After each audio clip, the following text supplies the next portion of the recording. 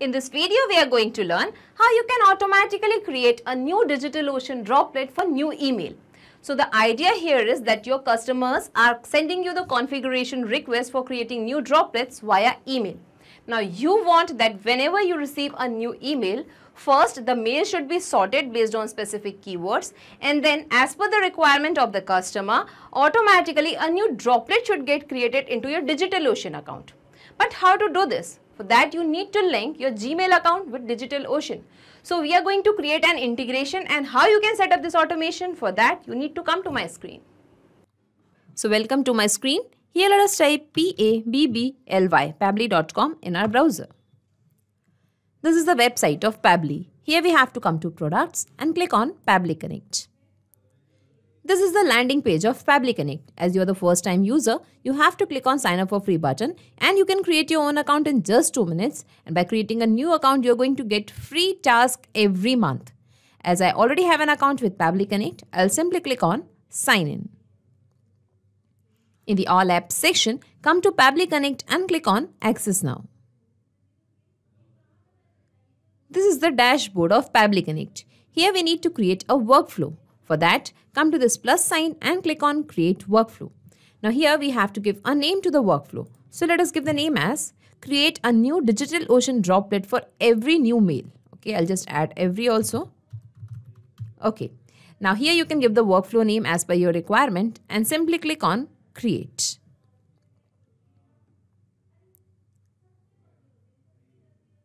Now we can see a trigger window and an action window. So Pabbly Connect works on the concept of trigger and action. Trigger means when this happens, action means do this. So in this particular use case, we want that whenever we receive a new mail, automatically using the details of the mail, a new droplet should get created into our DigitalOcean account. But first we need to create an integration between our email account and Pabbly Connect so that all the mail details are captured over here in Pabbly Connect. So open this trigger window, and here let us choose the application name as email parser. Now here we can see a mail hook, an email address. So we are going to simply copy this email address from here, and I'll just take you to the email address where I'm going to receive the mails of the customers. So here we can find the settings option. Click on settings and click on see all settings option. And here we have to click on forwarding and POP/IMAP option. And here we can find add a forwarding address. So simply click on it.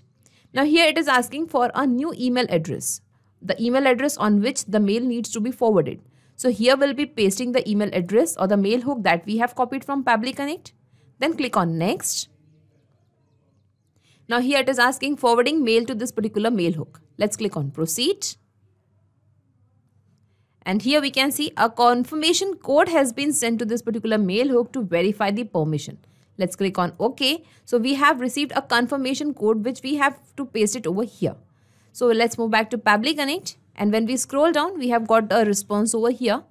Okay, and here we can find the subject that Gmail confirmation, a forwarding confirmation is received. Okay, and let us move to the body text over here, and in the body text, we have got the confirmation code. So we are going to simply copy this confirmation code from here, and we will be pasting it over here.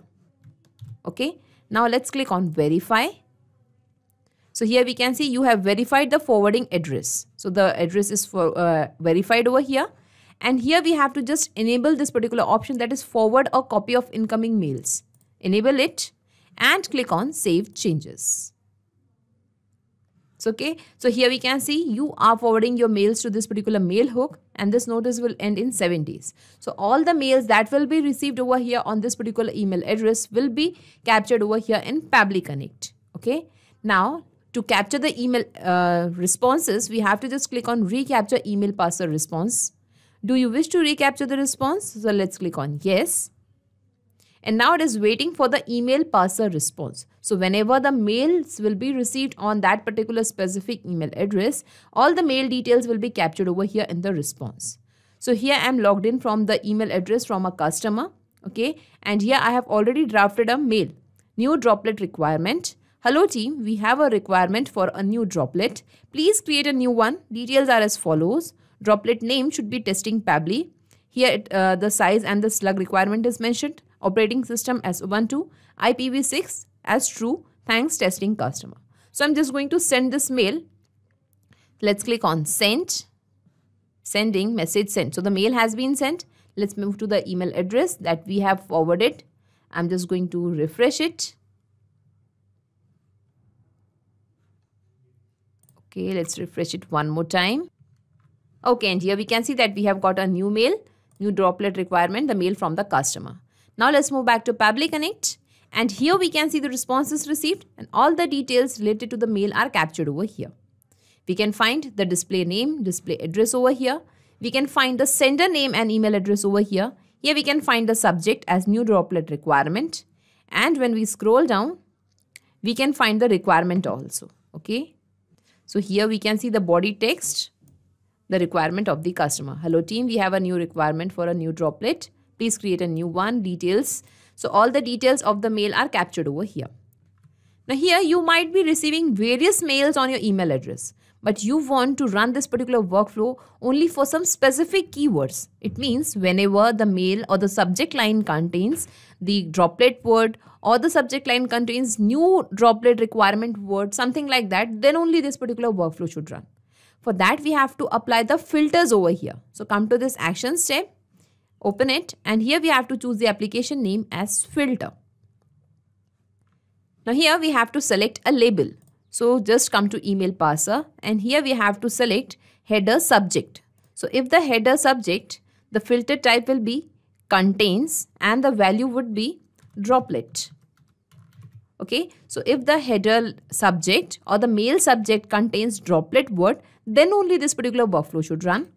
And we are applying an or condition also. Or, so let's click on this plus sign. Or if the mail subject, so let us select header subject over here. Okay, header subject contains new droplet word, then only this particular workflow should run. So let's check the condition by just clicking on save and send test request. So here we have got the status as success, message condition is true. So why the condition is true? Just because in the subject line, new droplet requirement word is mentioned. And here it satisfied are both the conditions. Even it is having the droplet word and it is having new droplet word also. So it has satisfied the condition. That is why the condition is true over here. Okay. Now here I'll just show you once again. Here in the body text, we have got the requirement of the customer. Okay. That the droplet name should be testing Pabbly and the size slug should be this particular slug. Okay. And here they want the IPv6 to be true. So we have to just retrieve these details from this particular body text. For that, scroll down, click on this plus sign, add actions tab. And for extracting the text from the body text, we are just going to apply a text formatter over here. Okay. Let's select the application as text formatter. Now here in the action event, we have to select text parser. Click on connect. Now here it is asking for the text that needs to be parsed. So here we will be mapping the text that we have got from email parser. So here let us map the body text. So we want the droplet name to be extracted from this particular data. So here we have to give text match after. So the text match after will be droplet name colon. Okay, so let us enter the same over here as droplet name colon. So whatever the word which is after droplet name colon will be captured. And here we have to give text match before. So the text match before would be size. Okay. And now let's click on save and send test request. So here we have extracted the droplet name as testing Pabbly. In the same way, we will be extracting the slug size also, the size and slug. And in the same way, we'll be extracting the IPv6 version also. Okay. So let's click on this plus sign once again for adding the action step. Again, choose the application name as text formatter. Select the action event as text parser. Click on connect. Again, map the text over here from email parser. That is the body text. Here we have to give text match after. So this time I'll be giving size slug colon. Okay, so let us give it as size slug colon. Okay, and here we have to give operating. The text match before will be operating. Let's click on save and send test request. So here we have got the size slug also. Now we will be extracting the IPv6, okay, the Internet Protocol version. Again, click on the plus sign add action step. Again, choose the application name as text formatter over here. Select the action event as text parser once again. Click on connect. Here again we need to map the text from email parser, that is body text. Now here we have to give text match after. So it will be IPv6 colon. So let us enter the same over here, IPv6 colon. Okay, and the text match before would be thanks. Okay, now let's click on save and send test request. So here we have got the result, that is true. So now we have got all the details. We have got the droplet name as testing Pabbly. We have got the size slug also, and here we have got the the IPv version 6 as true. Okay, so now we want that using these details, a new droplet should get created. So let's scroll down, click on this plus sign add action step and choose the application name as DigitalOcean over here.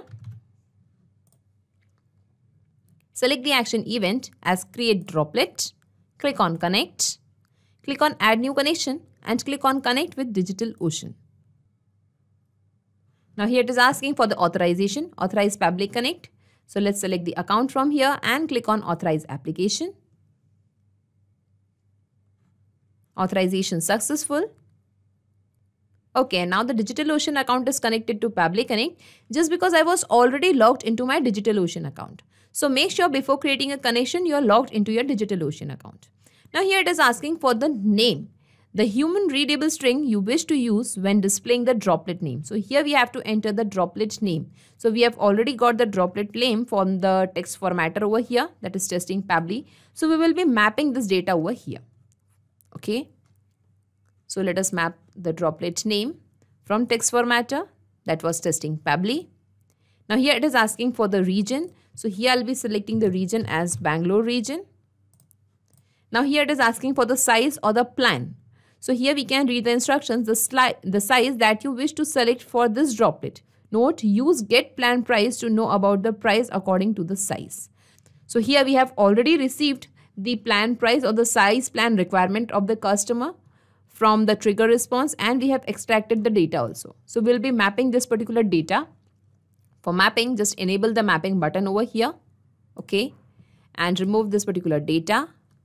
Come to text formatter, and here we'll be mapping the size or the plan. Now here the image is required. This image will be base image of your for your droplet. So here I'll be selecting the base image for my Ubuntu operating system. Now here we have to select the backups. So if you want to make it false, you can just select it true or false as per your requirement. Now here we have to select IPv version 6. So we have already received this particular data from the customer, that is true. So we are going to map this value. Again, for mapping, you have to enable the mapping button from here. Just remove this particular false situation from here. So we have got the Boolean string. Okay, I'm just removing this false statement. And here we'll be mapping the data from text parser. That is true value. Okay. Now here, if you want to make it private networking or a public networking, you can select a true or false as per your requirement. I'm just keeping it as false. And now let's click on save and send test request. Okay, and here we can see the response is received, and here in the response we have got the droplet ID. It means a new droplet is created in our DigitalOcean account. Let's check it. Here we can see I have already created 3 droplets: Magnet PabCon, Pabbly Test and ConPab First. Now let's refresh our DigitalOcean account.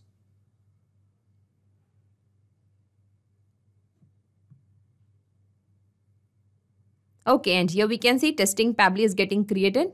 Okay, it will take just some moments to get created. Okay, and here we can see that testing Pabbly droplet is created over here successfully. So in this way, we can see that our integration is working fine. So let's move back to Pabbly Connect and let us save this workflow first.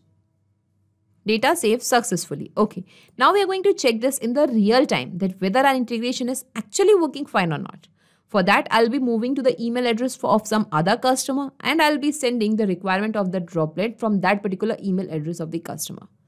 Okay. So here I have already drafted a mail. Need a droplet. Hi, please create a new droplet. Details are as follows. Droplet name as support Papcon. Here I have mentioned the size slug also. And operating system as Ubuntu and IPv6 as false this time. Thanks dummy customer. Let's send the mail by clicking on the send button. Sending, message sent. So the mail has been sent. Now let us check our Gmail address. Let's move to the inbox. Okay, I'll just refresh it. Okay, and here we have got a new email. So now we are going to check whether the droplet is created in our DigitalOcean account or not. Let's move to the DigitalOcean account and we have to just refresh it.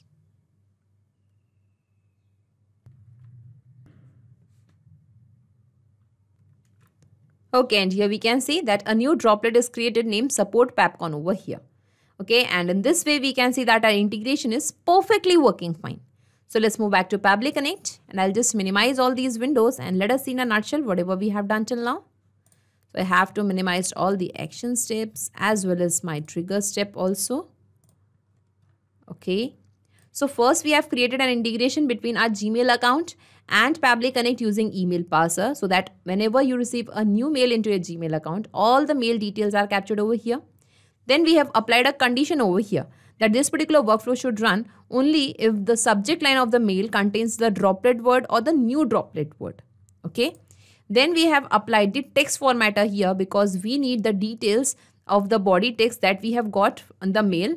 We need the droplet name, its size, plan details, even we need the IPv details. So we have applied the text parsers over here. And at last, using all these details, we have created a new droplet in our DigitalOcean account. And in this way, we have learned that how we can create an integration between our Gmail account and we can create a new droplet in our DigitalOcean account using Pabbly Connect. Thank you, everyone. So not just these software applications, you can integrate a ton of applications and automate your business using Pabbly Connect. In case of any queries, you can visit our Pabbly forum. To check the pricing details of Pabbly Connect, you can visit this particular URL. Also, the link of Pabbly Connect and this workflow is available in the description box. You can clone the same workflow into your account directly. If you really like this video, please comment, share and subscribe. Thank you everyone.